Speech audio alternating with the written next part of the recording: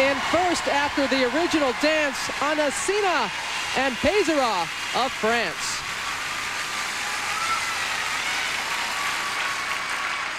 A very dramatic interpretation to Carmina Burana. A collection of medieval Latin poems set to music by Karl Orff in the 1930s. It's ironic that 200 miles from the Bavarian monastery, that's where we are right now, where the Carmina Burana manuscript was discovered in 1803. A lot of history there.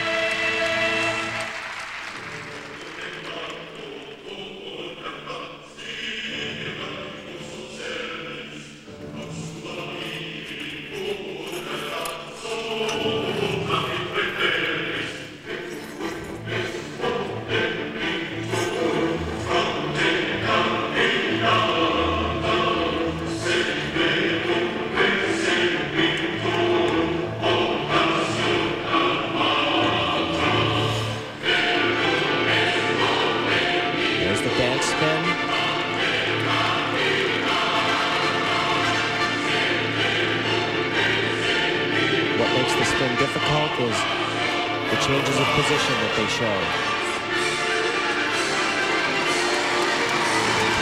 Quite dramatic. Right in front of the judges, I might add.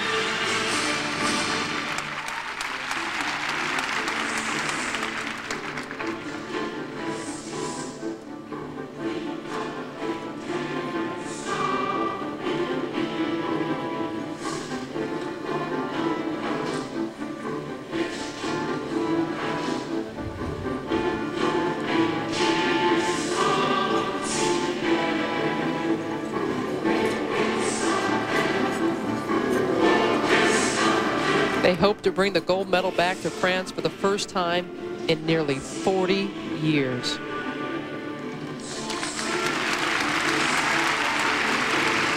Rotating around each other like that, easy to get the skates mixed up and go down. Great control. Have to have just the right amount of pressure.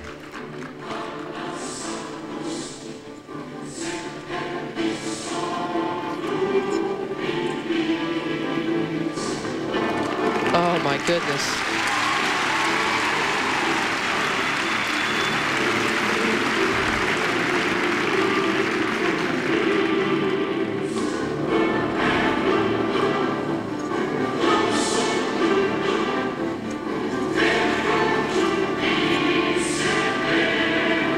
They have mesmerized this audience.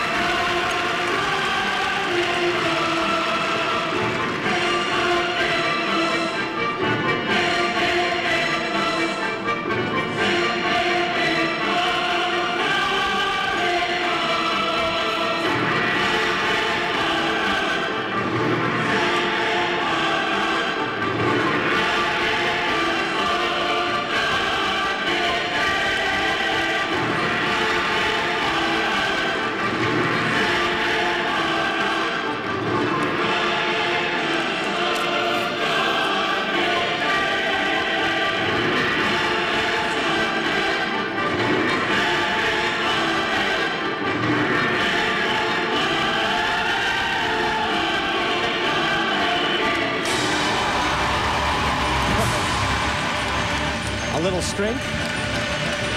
Oh, I'll say so.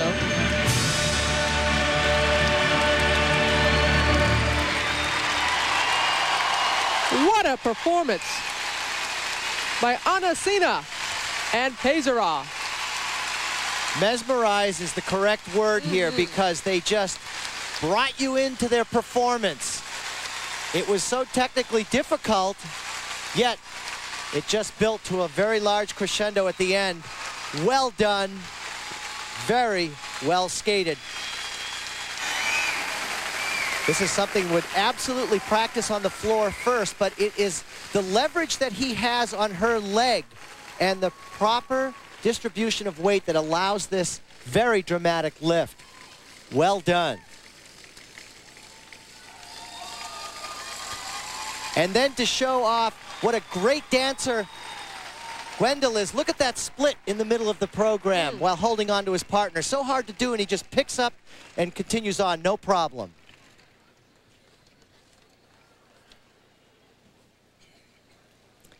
At the end of the program, with all that has been done, they do not let the judges down at all. She is going to show just how strong she is. Again, balance and leverage works there. I love that. Don't mess with her.